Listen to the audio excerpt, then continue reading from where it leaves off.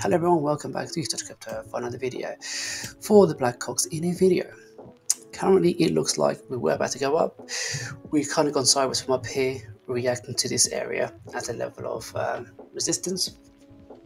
Then we come straight back down towards this support area. So let me just quickly draw a shorter resistance and support area, because we did react quite a bit around up here, and we have now capitulated back down, or should I say retesting back down in that support area.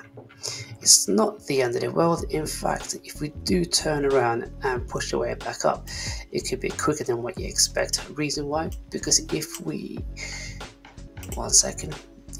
look over to this area here, this is nothing but green candle, which means if we do come back down, it could be a fairly rapid move to the downside, but equally I could see it an even quicker move to the upside.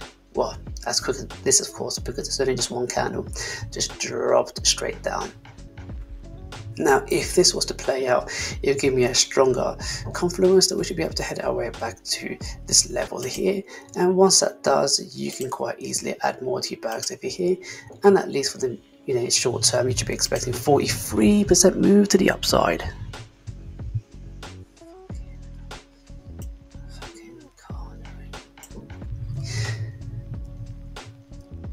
So once that happens, we just need to see how we do react around this zone up here. But this pullback is quite healthy. Reason why? Because if we look over here to the left,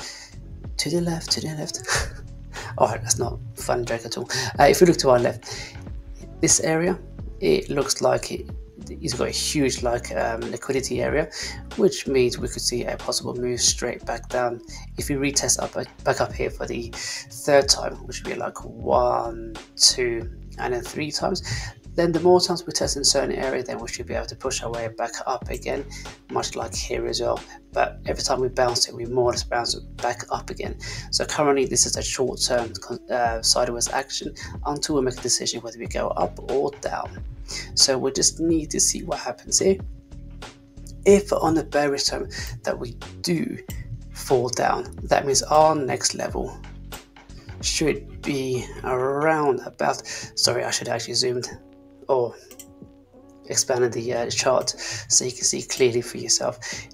If we do fall back down below the support line over here, then we should be expecting, oh wow, then we should be expecting a continuation to the downside of around about this zone over here, because we see a cluster of candles.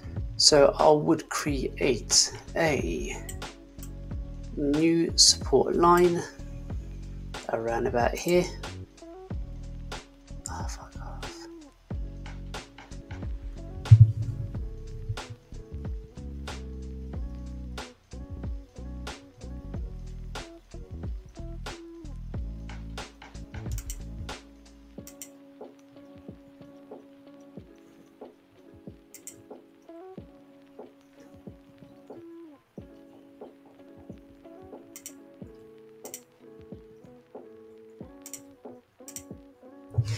I would create a new support line around about, 1 second, around about here. To be fair, anywhere between here and there, because once we do break back down, this should be the area of new support, which will bring the total percentage back down to, let's have a look guys, back down to roughly around about another, around about 44-45% move to the downside. I know it seems quite a bit if we do fall back down, but remember guys, these will be the best time for accumulation. I know it may hurt some of you, especially if you haven't taken any profit, from way back over here, or even there, taking that profit huge move to the upside. As we've been pulling back down, And as you're hodling, you'd be thinking, why am I still holding? Maybe I should have sold up here, there. Truth of the matter is, as long as you see like a bigger correction. Sometimes it's worth taking some of the profits out. Reason why? Because you can always add whenever we come back down into any of these levels over here, so that way you're actually recycling, you know, your profits. So you can have more of Bcoq Inu tokens. So whenever we do push even further up to the high, you'll be receiving a lot more rewards. That is just one strategy you can use as a hodler. But I guess, you know, anything that goes up, eventually it must come down. But don't forget, also Bitcoin was pulling the market back down as well, because it did go into its all-time high. Then it got into discovery price before ultimately it came back down from here.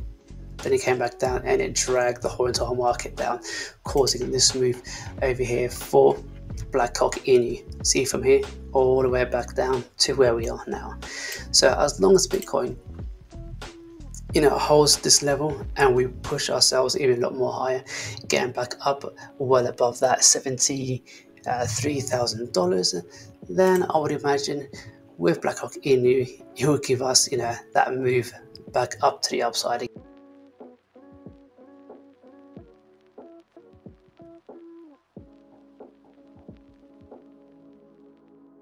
If you zoom out from the chart, what you can see, and we can clearly see, is firstly we are almost creating like this rounding bottom.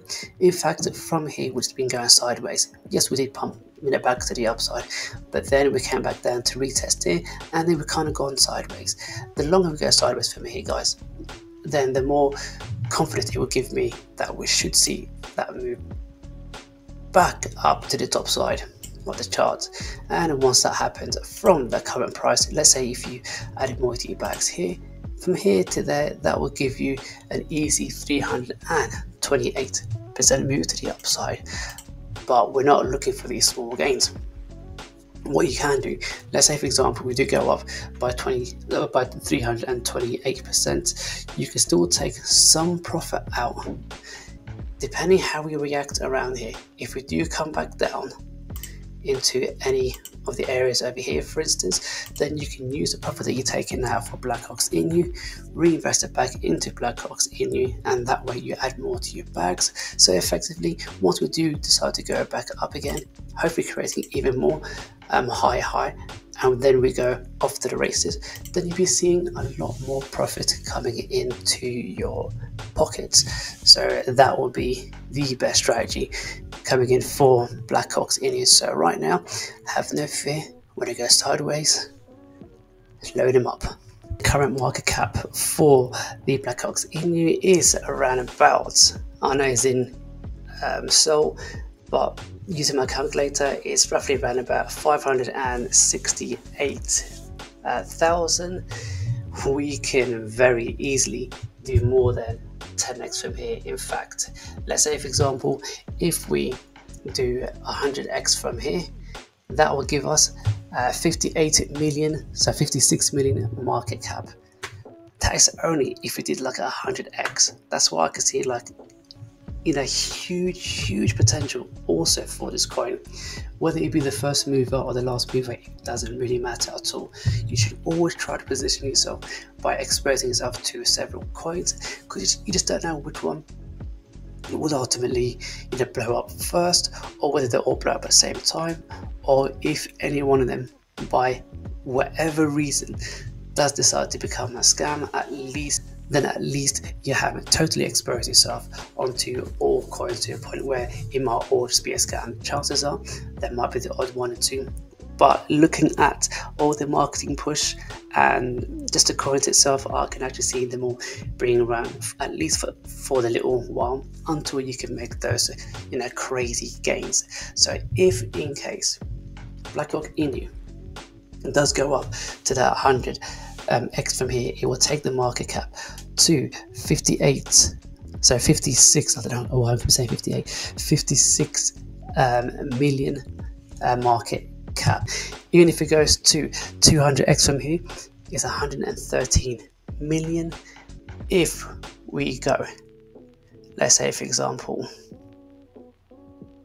1000x from here, that puts the market cap of 568 million. Guys, it's not completely out of the realm of cryptocurrency. We're seeing coins, you know, with that such a short market cap can actually take the coin to go up by more than 1,000%. But what do you reckon? Do you reckon this is a S coin? Do you reckon that we can still make astronomical gains from Bcoq Inu? If you've been hodling, have you dumped all your coins? Guys, let me know all that in a comment. And if you haven't yet subscribed to my channel, then guys, do me a favor, subscribe to my channel right over here. If you'd like to check out my last video, check it out over here, and I'll see you all in the next one.